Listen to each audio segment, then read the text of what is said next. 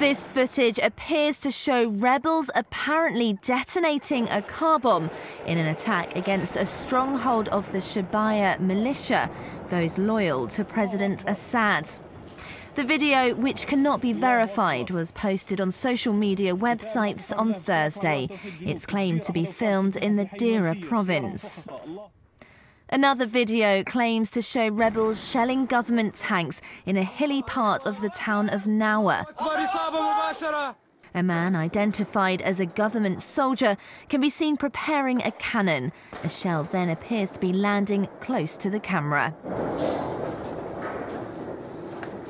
The UN Special Representative for Syria will meet US and Russian officials in Switzerland next month to try to prepare the way for a full Syria peace conference in Geneva. The 2.5-year conflict has killed more than 100,000 people. More than 2 million Syrians have sought refuge abroad, and millions more have been displaced inside the country.